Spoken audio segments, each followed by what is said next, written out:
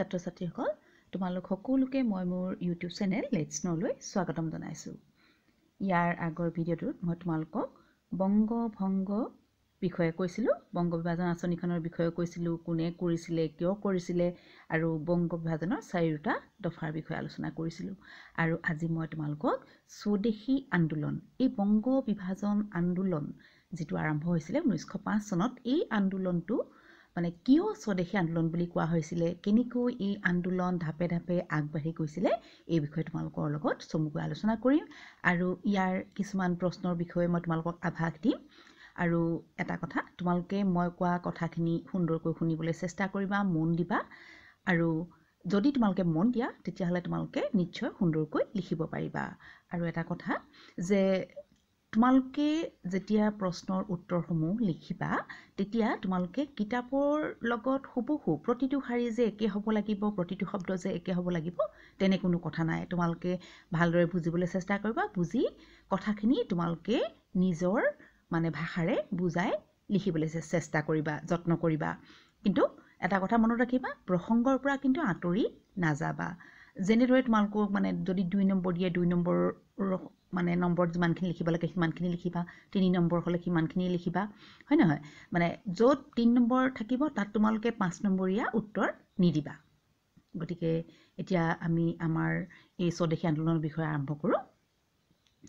তোমালোকে এটা কথা মন দিবা যে এই যিটো বংগ বিভাজন আৰম্ভ কৰিছিলে লৰ্ড কাৰ্জনে, সেইখিনি সময়ত আমাৰ ভাৰতৰ যিজন মানে গভৰ্ণৰ জেনেৰেল আছিলে তেওঁ আছিলে লৰ্ড কাৰ্জন। আৰু তেওঁৰ নিৰ্দেশনাতে গোটেই বস্তুটো, গোটেই আঁচনিখন লৰ্ড কাৰ্জনেই মানে প্ৰস্তুত কৰিছিলে। তেওঁৰ সহযোগী আছিলে কিন্তু মূল ব্যক্তিজন আছিলে লৰ্ড কাৰ্জন। আৰু তেওঁ যি মানে এই বংগ বিভাজন আৰম্ভ কৰিছিলে, সেই বংগ বিভাজনক বিৰোধিতা কৰিয়েই এই বংগ বিভাজন বিৰোধী আন্দোলন গোটেই বংগদেশতে জুইৰ দৰে বিয়পি পৰিছিলে। আৰু লাহে লাহে লাহে লাহে এই আন্দোলন সমগ্ৰ ভাৰতবৰ্ষলৈকে বিয়পি পৰিছিলে।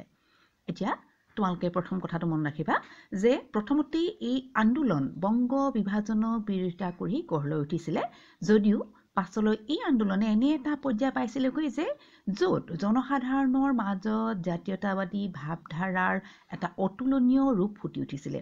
জাতীয়তাবাদী ভাৱধাৰা মানে কি? নিজৰ দেশ বা নিজৰ জাতিক ভাল পোৱাৰ যিটো এটা মানে ৰূপ, সেইটো এটা বৰ সুন্দৰকৈ ফুটি উঠা দেখিবলৈ পোৱা গৈছিলে। যিহেতু তাত মানে এই যিটো বংগ বিৰোধী আন্দোলন যিটো হৈছিলে, সেই আন্দোলনত জাতি, ধৰ্ম, বৰ্ণ, ভাষা নিৰ্বিশেষে সকলো জনসাধাৰণে অংশগ্ৰহণ কৰিছিলে। আৰু লাহে লাহে লাহে লাহে এই আন্দোলন গোটেই ভাৰতৰ চুকে কোণে বিয়পি পৰিছিলে। যোৱা 2-3 বছৰৰ অসমৰ বেলেগ বেলেগ জিলাবিলাকৰ টেষ্ট বোৰ্ডৰ পৰা মানে যিবিলাক প্ৰশ্ন কাকত হেৰি কৰা হয়, তাৰ প্ৰশ্নবিলাক চাই মই দেখিছোঁ যে কিছুমান প্ৰশ্ন বাৰে বাৰে আহি আছে। তোমালোকে তেনেকুৱা প্ৰশ্নবিলাক মনত ৰাখিবলৈ চেষ্টা কৰিবা। ইয়াত মই কেইটামান দি দিছোঁ যে বংগ বিভাজন কোনগৰাকী ভাইচৰয়ৰ শাসনকালত সংঘটিত হৈছিলে? উত্তৰ, লৰ্ড কাৰ্জন। বংগ বিভাজন কাৰ্যকৰী কৰা হৈছিলে কিমান চনত? 1905 খ্ৰীষ্টাব্দৰ 16 অক্টোবৰ তাৰিখে। তাৰপিছত 3 নম্বৰ প্ৰশ্নটো হৈছে যে বিদেশী পণ্য বৰ্জনৰ প্ৰস্তাৱ কোনখন সভাত গ্ৰহণ কৰা হৈছিলে? উত্তৰ, 1905 চনৰ 20 জুলাই তাৰিখে দিনাজপুৰৰ মহাৰাজৰ পৌৰোহিত্যত অনুষ্ঠিত বিশাল জনসভাত বিদেশী বস্তু বৰ্জনৰ প্ৰস্তাৱ গ্ৰহণ কৰা হয়। তাৰপিছত আহিলে চতুৰ্থ প্ৰশ্নটো, স্বদেশী আন্দোলনৰ সময়ছোৱাত যুগান্তৰ নামৰ সংবাদপত্ৰখন কোনে সম্পাদনা কৰিছিলে? আৰু ইয়াৰ উত্তৰ হৈছে ভূপেন্দ্ৰনাথ দত্ত। তেওঁ আছিলে স্বামী বিবেকানন্দ, তোমালোকে নামটো সকলোৱে শুনিছা, তেখেতৰ ভাতৃ। তাৰপিছত আহিলে পঞ্চমটো প্ৰশ্ন, বংগদেশত জাতীয় শিক্ষা পৰিষদ নামৰ অনুষ্ঠানটো কেতিয়া গঠন কৰা হয়? উত্তৰ হৈছে 1906 চনৰ 11 মাৰ্চ তাৰিখে। আৰু তাৰ অধ্যক্ষ আছিলে ৰাসবিহাৰী বসু আৰু স্থান হৈছে কলিকতাৰ টাউন হল। এটা কথা মনত ৰাখিবা, তোমালোকৰ এই প্ৰশ্নসমূহ 1 নম্বৰকৈ আহিব। গতিকে উত্তৰসমূহ তোমালোকে যিমান পাৰা চুটিকৈ দিবলৈ চেষ্টা কৰিবা। তাৰপিছত আহিলে 6 নম্বৰ প্ৰশ্ন, বেংগল কেমিকেলছ নামৰ উদ্যোগ প্ৰতিষ্ঠানটোৰ প্ৰধান উদ্যোক্তা কোন আছিলে? উত্তৰ, আচাৰ্য প্ৰফুল্ল চন্দ্ৰ ৰয়। 7ম প্ৰশ্নটো হৈছে বন্দিনী ভাৰত নাটকখনৰ ৰচক কোন? উত্তৰ, অম্বিকাগিৰি ৰায়চৌধুৰী। 8 নম্বৰ প্ৰশ্নটো হৈছে বংগদেশ কেতিয়া একত্ৰীকৰণ হয় তাৰমানে বংগ বিভাজন হৈছিলে 1905 চনত কিন্তু মানে জনসাধাৰণৰ যি আন্দোলন তীব্ৰ আন্দোলনৰ হেঁচাত পৰি ইংৰাজ চৰকাৰে বংগদেশখন আকৌ পুনৰ একত্ৰিত কৰে গতিকে এতিয়া লিখিবা তোমালোকে উত্তৰটো যে 1911 খ্ৰীষ্টাব্দৰ 12 ডিচেম্বৰ তাৰিখে দিল্লীত অনুষ্ঠিত হোৱা ৰাজ অভিষেক অনুষ্ঠানত কৰা এক ঘোষণা মৰ্মে বংগদেশ পুনৰ একত্ৰীকৰণ কৰা হয় তোমালোকে এনেকৈ লিখিব পাৰা 1911 খ্ৰীষ্টাব্দৰ 22 ডিচেম্বৰ তাৰিখে ক'ত বুলি ক'লে তেতিয়া ক'বা যে দিল্লীত অনুষ্ঠিত হোৱা ৰাজ অভিষেক অনুষ্ঠানত আৰু এটা কথা একেলগে তোমালোকে মনত ৰাখিবা যে এই বংগ বিভাজন বিৰোধী যি আন্দোলন সেই আন্দোলন 1905 চনৰ পৰা 1911 চনলৈকে হৈছিলে সেইটো তোমালোকে মনত ৰাখিবা তাৰপিছত আহিলে নৱম প্ৰশ্নটো বংগভংগ কাৰ্যকৰী হোৱাৰ দিনা বংগবাসীয়ে কি দিৱস পালন কৰিছিলে তোমালোকে লিখিবা জাতীয় শোক দিৱস তাৰপিছত আহিলে 10 নম্বৰ প্ৰশ্ন বংগ বিভাজনে সৃষ্টি কৰা পূৰ্ব বংগ আৰু অসম নামৰ প্ৰদেশখনৰ সৈতে সংলগ্ন হোৱা বংগদেশৰ প্ৰধান তিনিটা ভৌগোলিক সংমণ্ডলৰ নাম উল্লেখ কৰা ইয়াৰ উত্তৰ ঢাকা ৰাজশ্বাহী আৰু চট্টগ্ৰাম তাৰপিছত আহিলে তোমালোকৰ 11 নম্বৰ প্ৰশ্ন বংগ বিভাজনৰ অন্তৰ্নিহিত উদ্দেশ্য কি আছিল চমুকৈ লিখা উত্তৰ যে বংগ বিভাজনৰ অন্তৰ্নিহিত উদ্দেশ্য আছিল মানে কি কাৰণে ইংৰাজে বংগ বিভাজন কৰিছিলে তাৰ মাজত সোমাই থকা যিটো উদ্দেশ্য কি আছিল তাৰ উত্তৰটো হ'ব যে অতীতৰে পৰা বংগদেশত বিৰাজ কৰি থকা হিন্দু আৰু মুছলমানৰ মাজত বৰ্তি থকা শান্তি আৰু সম্প্ৰীতিৰ ভাৱধাৰা মুখিমূৰ কৰি দিয়া ভাঙি দিয়া যিখিনি মিলাপ্ৰীতি হিন্দু আৰু মুছলমানৰ মাজত মানে ইংৰাজে দেখিবলৈ পাইছিলে সেই ভাৱধাৰাটো সেই একতাৰ ভাৱধাৰাটো ভাঙি চিঙি চুৰ মাৰ কৰি দিয়াটো আছিলে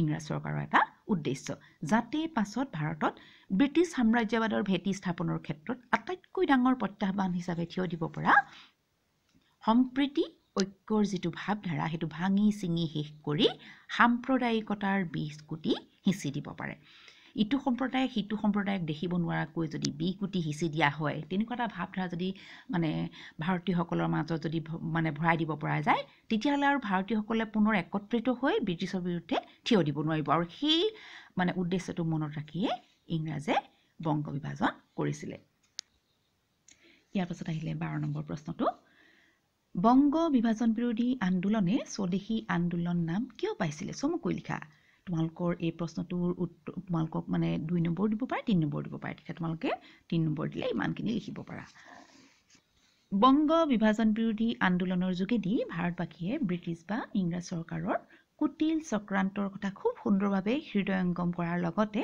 ভৱিষ্যতে যে ভাৰতবাসী এক গভীৰ বিপদাপন্ন অৱস্থাৰ সন্মুখীন হ'ব তাৰো উমান পাইছিলে আৰু সেইবাবে জাতি বৰ্ণ ধৰ্ম নিৰ্বিশেষে সংঘবদ্ধভাৱে বিদেশত বিদেশীৰ দ্বাৰা প্ৰস্তুত কৰা যিকোনো দ্ৰব্য বা বস্তু বৰ্জন কৰা আৰু স্বদেশত অৰ্থাৎ ভাৰতত ভাৰতীয় লোকে নিজ হাতেৰে প্ৰস্তুত কৰা বস্তু সৰ্বসন্মতিক্ৰমে গ্ৰহণ কৰাৰ সিদ্ধান্ত জনসভাত অনুমোদিত হোৱাৰ লগে লগে এই বংগ বিভাজন বিৰোধী আন্দোলনে স্বদেশী আন্দোলন নাম পাইছিলে তাৰপিছত আহিলে তোমালোকৰ 13 নম্বৰ প্ৰশ্নটো এইটো হৈছে যে স্বদেশী আন্দোলনে জাতীয় শিক্ষালৈ আগবঢ়োৱা বৰঙণিৰ বিষয়ে আলোচনা কৰা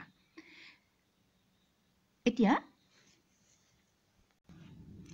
তোমালোকে এই যে জাতীয় শিক্ষা বুলি যে তোমালোকৰ এই শব্দ দুটা এইটোৰ অৰ্থটো কিন্তু তোমালোকে অকণমান জানি লোৱা তাৰমানে কি ইংৰাজ চৰকাৰে ভাৰতত শিক্ষা ব্যৱস্থাৰ কাৰণে মানে কিছুমান ব্যৱস্থা লৈছিলে নিজৰ স্বাৰ্থত তেওঁলোকে ভাৰতৰ জাতীয় সংস্কৃতি মানে ভাৰতীয়সকলৰ সুবিধালৈ চাই তেওঁলোকে মানে ভাৰতৰ সভ্যতা সংস্কৃতিৰ উন্নতিৰ কাৰণে তেওঁলোকে ভাৰতত কোনো শিক্ষা ব্যৱস্থা ল'বলৈ ইচ্ছা কৰা নাছিলে তেওঁলোকে নিজৰ মুনাফা নিজৰ লাভলৈহে চকু দিছিলে কিন্তু এই কথাটো স্বদেশী আন্দোলনৰ যিবিলাক নেতৃবৰ্গ আছে তেওঁলোকে বুজি পাইছিলে আৰু বুজি পাই তেওঁলোকে সাধাৰণ জনতাকো বুজাই দিছিলে গতিকে এই জাতীয় শিক্ষা মানে কি নিজৰ জাতিৰ যিটো শিক্ষা নিজৰ জাতি নিজৰ দেশ নিজৰ ভাষা নিজৰ সংস্কৃতি এই সকলোবিলাক লৈ এই জাতীয় শিক্ষা এই গতিকে এই জাতীয় শিক্ষালৈ এই স্বদেশী আন্দোলনে কি বৰঙণি আগবঢ়ালে সেই কথাটো তোমালোকক ইয়াত সুধিছে তোমালোকে তাৰ উত্তৰ দিব লাগিব এতিয়া চোৱা উত্তৰ তোমালোকে লিখিবা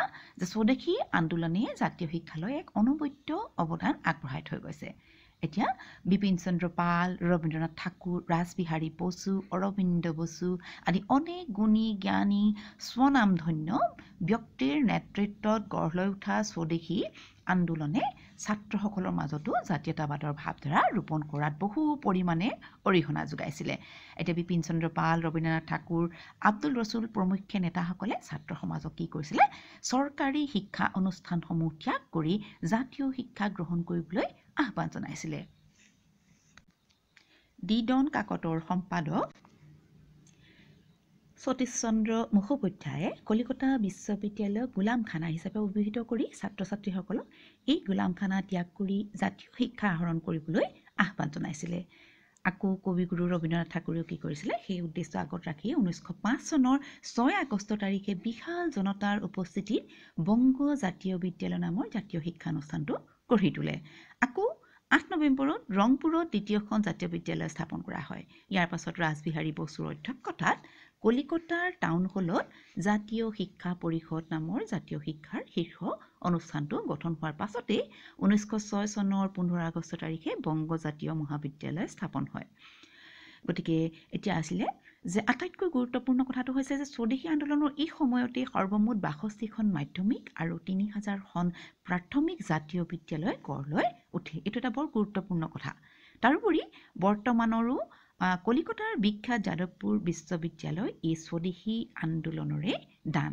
এতিয়াও এখন বৰ বিখ্যাত এখন বিশ্ববিদ্যালয় যাদৱপুৰ বিশ্ববিদ্যালয়। সেই তেতিয়া স্বদেশী আন্দোলনৰ নেতৃত্বতে তেতিয়াই সেইখন যাদৱপুৰ বিশ্ববিদ্যালয় গঢ় লৈ উঠিছিলে।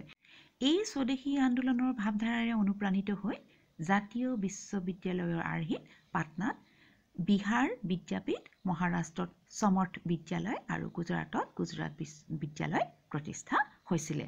গতিকে তোমালোকে এতিয়া বুজি পালা যে স্বদেশী আন্দোলনৰ জাতীয় শিক্ষালৈ কিমান গভীৰ অৱদান, কিমান বেছি অৱদান আছে তোমালোকে গম পালা। কাৰণ কেলে এই সময়খিনিতে প্ৰায় 62খন মাধ্যমিক আৰু 3000খন প্ৰাথমিক বিদ্যালয় জাতীয় বিদ্যালয় গঢ় লৈ উঠিছিলে। ইয়াৰ লগতে মই তোমালোকৰ কাৰণে আৰু কেইটামান সৰু সৰু প্ৰশ্ন মোৰ নিজৰ ফালৰ পৰা প্ৰস্তুত কৰি দিছোঁ। এতিয়া প্ৰথমটো চোৱাচোন। কাৰ পৌৰোহিত্যত অনুষ্ঠিত জাতীয় কংগ্ৰেছৰ অধিৱেশনে ভাৰতীয়ৰ বাবে স্বৰাজ বিচাৰি প্ৰস্তাৱ গ্ৰহণ কৰিছিলে? এতিয়া ইয়াৰ উত্তৰটো হৈছে দাদাভাই নৌৰাজীৰ পৌৰোহিত্যত অনুষ্ঠিত জাতীয় কংগ্ৰেছৰ কলিকতা অধিৱেশনে ভাৰতীয়ৰ বাবে স্বৰাজ বিচাৰি প্ৰস্তাৱ গ্ৰহণ কৰিছিলে। তাৰপিছত 2 নম্বৰটো হ'ল স্বদেশী আন্দোলনত সক্ৰিয়ভাৱে অংশগ্ৰহণ কৰা দুগৰাকী মহান মহিলাৰ নাম লিখা। এগৰাকী হৈছে সৰলা দেৱী চৌধুৰীণী, তেওঁ আছিলে ভাৰতী নামৰ পত্ৰিকাৰ সম্পাদিকা, আৰু দ্বিতীয়গৰাকী হৈছে ভগিনী নিবেদিতা। আৰু তেখেত কিন্তু ভাৰতীয় নাছিলে। পিছত তেখেতে ভাৰতত থাকি তেখেতক এই নামটো দিছিলে নিবেদিতা স্বামী বিবেকানন্দই। তেখেতৰ প্ৰকৃত নাম আছিলে মাৰ্গাৰেট এলিজাবেথ নোবেল। গতিকে এই দুগৰাকী মহিলা সেইখিনি সময়ত বংগভংগ আন্দোলনৰ সময়ত বুলিয়ে কোৱা বা স্বদেশী আন্দোলনৰ সময়ত তেওঁলোক দুয়োগৰাকীয়ে সক্ৰিয়ভাৱে অংশগ্ৰহণ কৰিছিলে। তৃতীয় প্ৰশ্নটো হ'ল যে স্বদেশী আন্দোলনৰ সময়ত গঢ় লৈ উঠা 3টা উল্লেখযোগ্য স্বদেশী উদ্যোগৰ নাম লিখা। তোমালোকে এই 3টাৰ নাম লিখিব পাৰা। 1 নম্বৰ বেংগল কেমিকেলছ, তাৰ উদ্যোক্তা আছিলে আচাৰ্য প্ৰফুল্ল চন্দ্ৰ ৰায়। 2 নম্বৰটো হৈছে বংগলক্ষ্মী কটন মিল, নীলৰতন চৰকাৰ। আৰু 3 নম্বৰটো হৈছে লৌহ শিল্প কাৰখানা, আৰু ইয়াৰ প্ৰতিষ্ঠাপক হৈছে জামছেদজী ৰতনজী টাটা। তাৰপিছত আহিলে চতুৰ্থ প্ৰশ্নটো, লাল বাল পাল বুলি কাক কোৱা হয়? ইয়াৰ উত্তৰ হৈছে লাল বুলি কোৱা হয় লাল লাজপত ৰায়, বাল গংগাধৰ তিলক, আৰু পাল বুলি কোৱা হয় বিপিন চন্দ্ৰ পাল। আৰু এটা কথা তোমালোকে মনত ৰাখিবা, এই 3জন ব্যক্তিৰ ভাৰতৰ স্বাধীনতা সংগ্ৰামত তেওঁলোক 3জনৰ কিন্তু বৰঙণি অশেষ। বহুত তেওঁলোকে অক্লান্ত পৰিশ্ৰম কৰিছিলে, বহুত চেষ্টা কৰিছিলে। ভাৰতৰ স্বাধীনতা আন্দোলনৰ কাৰণে তেখেতসকলে বহুত চেষ্টা কৰিছিলে। এতিয়া তোমালোকক মই এটা কথা কওঁ যে মই মোৰ ভিডিঅ'টো আজি ইমানখিনিতে মই অন্ত পেলাইছোঁ। তোমালোকে মই বুজোৱা কথাখিনি বুজি পাইছা নাই এই বিষয়ে মোক জনাবা। আৰু তোমালোকে যদি বুজি নাই পোৱা, কোনটো প্ৰশ্ন বুজি নাই পোৱা, আৰু তোমালোকক কেনেকুৱা ধৰণৰ প্ৰশ্ন তোমালোকক লাগে, কেনেধৰণে বুজালে ভাল পাবা, এইবিলাকৰ বিষয়ে তোমালোকে মোক কমেণ্ট ছেকশ্যনত জনাবা। তোমালোকে যদি মোৰ ভিডিঅ'টো চাই ভাল পাইছা তেনেহ'লে লাইক কৰিবা আৰু ছাবস্ক্ৰাইব কৰি দিবা, যাতে নতুনকৈ মই ভিডিঅ' প্ৰস্তুত কৰিলে তোমালোকে তাৰ নটিফিকেশ্যন অতি সোনকালে লাভ কৰা।